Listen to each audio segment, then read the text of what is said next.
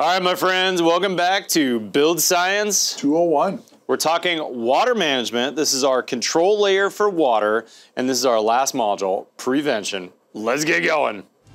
Build Science 201 is sponsored by Anderson Windows and Doors, Huber Engineered Woods, and Proseco.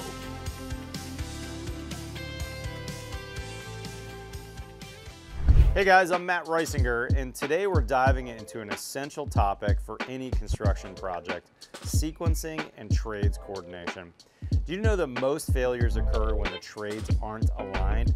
And this is especially true at critical transition points, like where the roof meets the wall, or especially where the foundation connects to the wall. These areas require careful coordination to prevent issues down the line. Oftentimes, different trades are used, different products are used, and there's different chemistries. You know, think about like basement waterproofing up against a wall where there might be a whole different type of chemistry. You might have asphaltic-based below grade and water-based or something else above grade.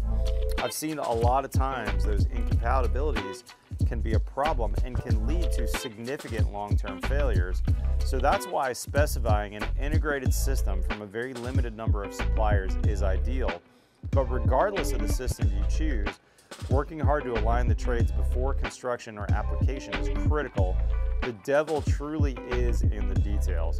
For instance, in the commercial construction world, maybe not quite as much as residential, although we're seeing it more and more for fire reasons, gypsum board is used on the outside often for fire ratings.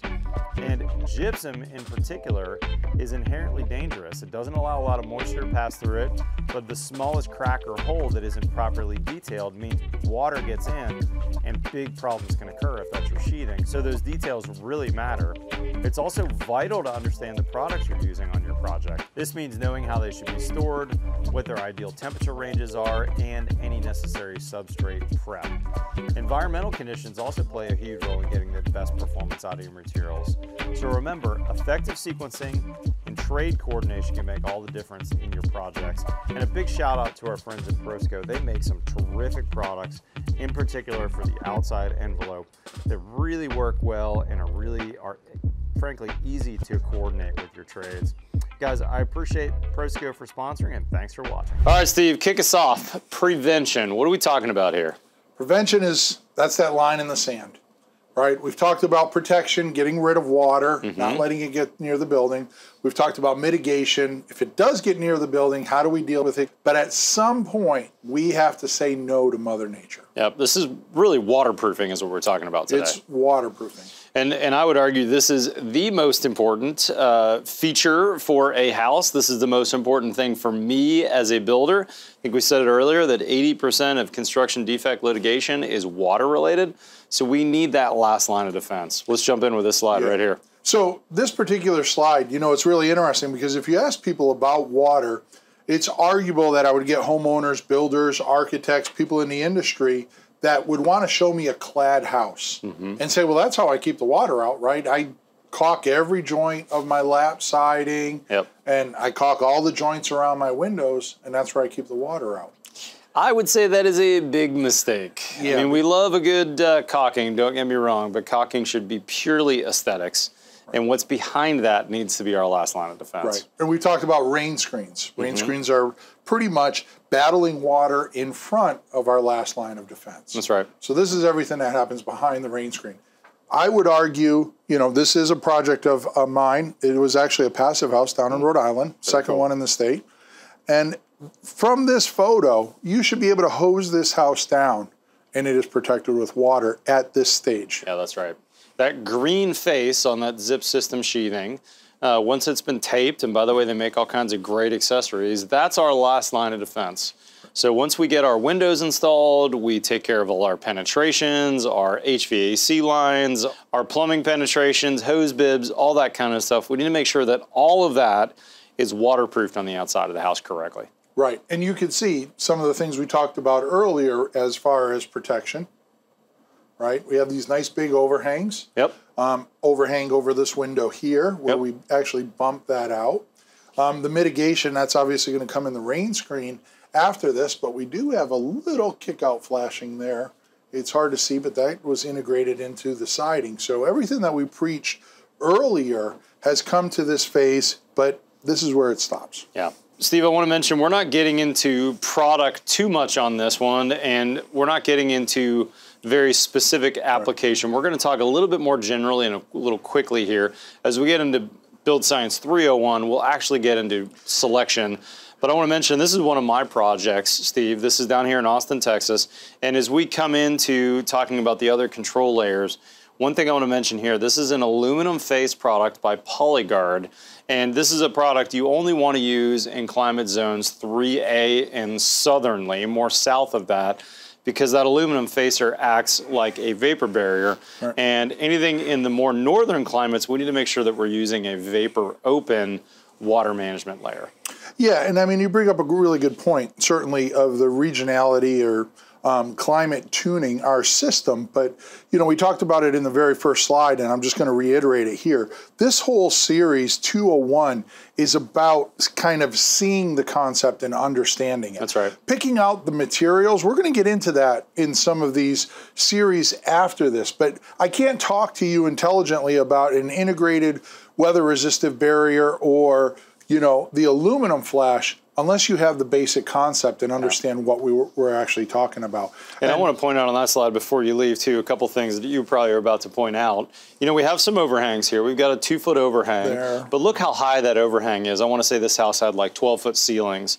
So that overhang could be as much as almost 30 feet in the air, which means those windows in the first floor are very exposed. You're also going to notice those are recessed windows, right. Which is an architectural look we were looking for, but this is a wood-framed building. So we had to go to a really nice, a very expensive, a very craftsman detailed oriented raincoat for the house to make sure it was waterproof. And that's why I selected this product, which is not as inexpensive as some other products, but does a really good job of waterproofing when we've got some difficult transitions. But you still have things like protection there, protection here, you know, the overhangs. So the basics are certainly there. Absolutely. Next thing I think we want to talk about too, Steve, is when we think about windows in particular, we need to know that windows are a product on our house that are prone to leakage. Sometimes right away, sometimes as that product ages in place. Just like we get leaky as people as we get older, windows can get leaky as well. So one thing that we're really big on, and we're going to get into the weeds later on, is sill pans. You know, when we set our windows in that Alumaflash house, I want to set that window into a waterproofed pan so that if that window does leak, that gravity is going to pull it down to the bottom, and we want to make a pathway for that and make a totally waterproofed pathway. So what you're seeing there is a little hard to tell with this aluminum product, but you've got aluminum wrapping into the opening, and then there's a metal sill pan with a metal back dam that the window will actually get placed into. So a detail shot on the left, you can see the full rough opening on the right-hand side. That waterproofing is brought all the way into the rough opening, and then the sill pan is integrated into that in a shingle fashion as well. So when that window, or if that window were to ever have a leakage issue, it would not leak into the building, it would leak out harmlessly. Yeah, and if you haven't checked it out, go check out the episode on mitigation, because we have some really good pictures of a project that Matt fixed up, but where proper sill flashing wasn't done. Where a pan flash was not done, that's right. I wanted to make mention here too, Steve, though, that even in my climate, there's a bunch of different choices when it comes to this. You know, we showed some Huber Zip, which is an integrated product. We showed some peel and stick. This is a vapor open peel and stick. So this is a SIPS house I built a couple years ago.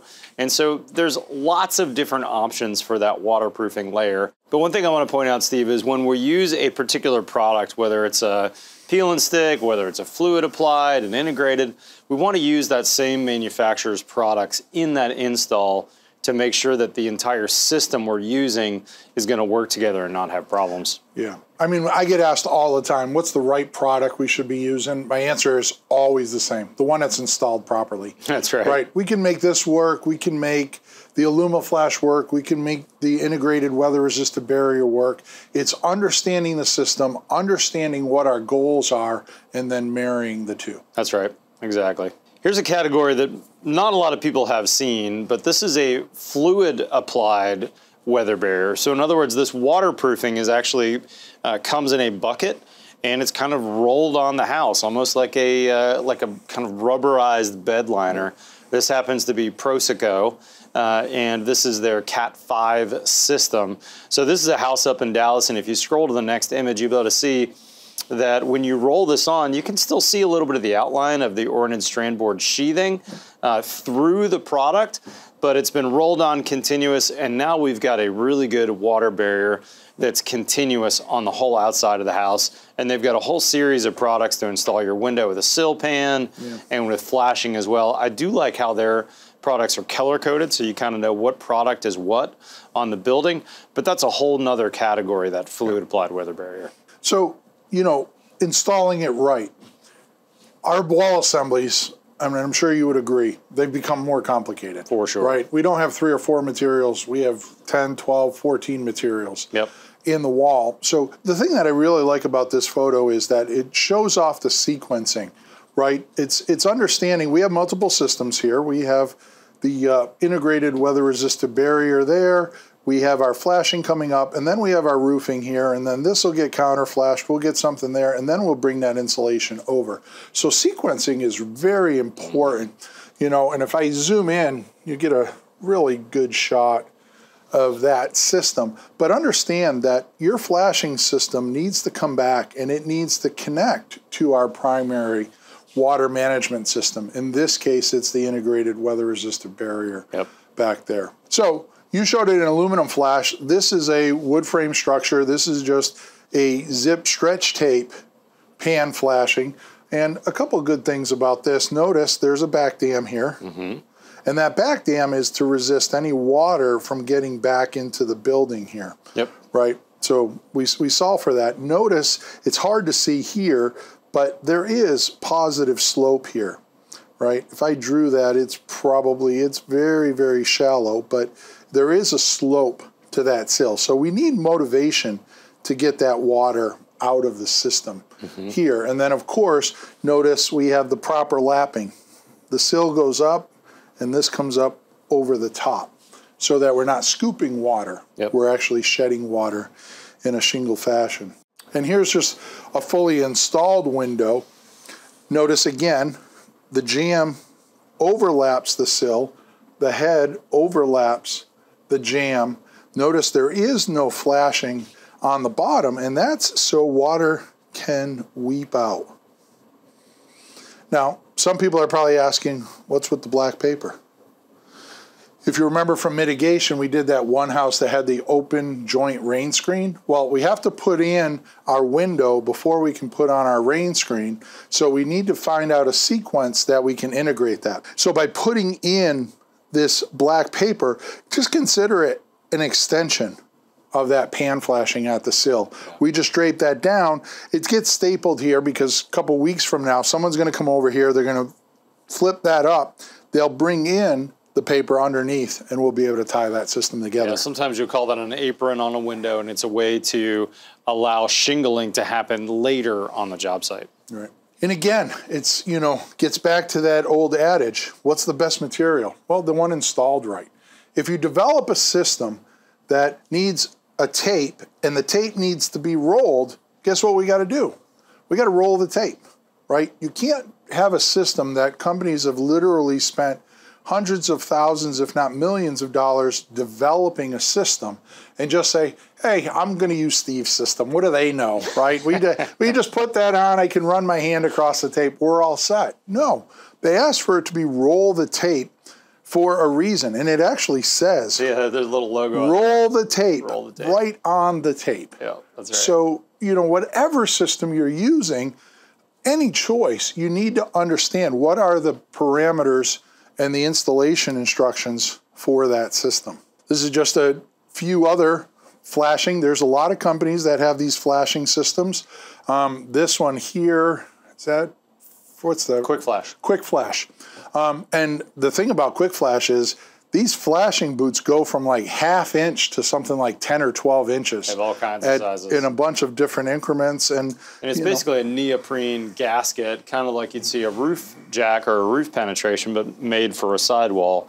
Because we're really talking about sidewalls of houses right now and not roofing. But this gives you that same amount of waterproofing on your walls as your roof would have.